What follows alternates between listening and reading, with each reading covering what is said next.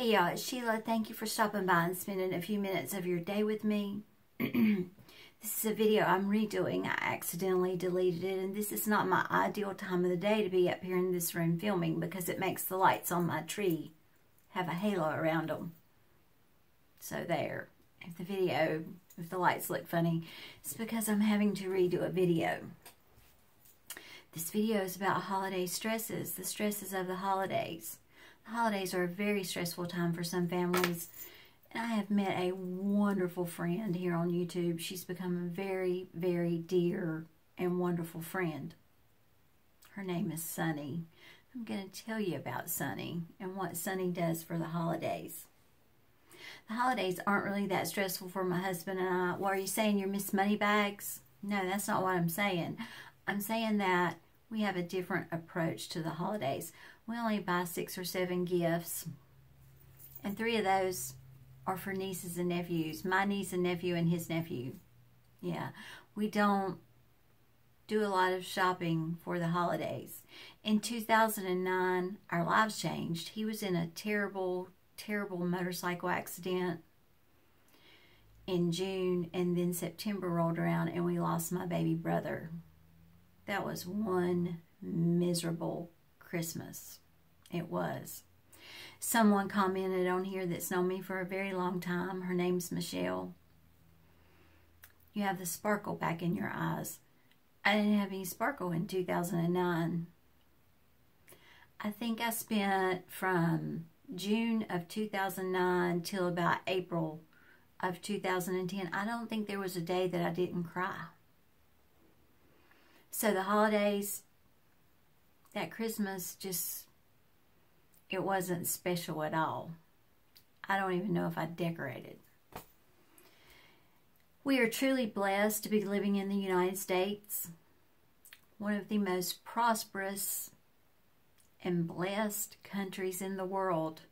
And right here in the United States, we have families that struggle from week to week and payday to payday.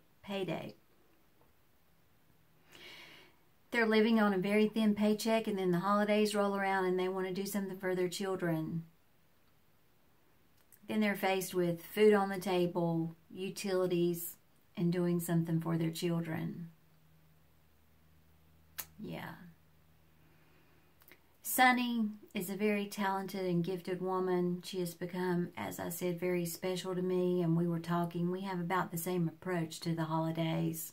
It's not so much about the wrapping paper or the beautiful bow or how many dollars you spend on what's in the box.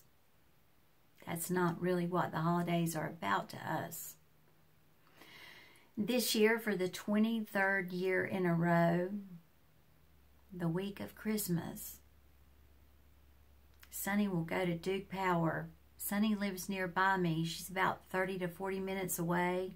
Duke Power or Duke Energy is our biggest energy provider here in North Carolina. And she'll walk in and she'll say, I want the balances of the top three accounts that you're going to disconnect this week. Here, this week of Christmas. Sometimes it's a large amount. She pulls out that checkbook and she pays it. She doesn't know their names. She doesn't know how or why they got into that situation. You know, the average person might say, well, you know, maybe they're blowing their money. Maybe they shop too much. Maybe they have an addiction. Sunny doesn't care what the problem is. She just doesn't want them to be without power on Christmas. I think that's pretty daggum special. And I think Sunny, my Sunny girl, I think she's extremely special too. She remembers the real reason for the holiday season. The recipients of her goodwill get a notification that a Good Samaritan has come in and paid their utility bill, and they're caught up until the next month. So as we wrap our beautiful package and make our beautiful bows to go on it and slide our debit cards. I hope we all can remember that there are families out there struggling to put food on the table and have warm homes. And I'm thankful, so thankful for people like Sunny that remember that this time of year. Y'all have a great day. Make it a great day. It's always a great day to have a great day, my friends. Bye now.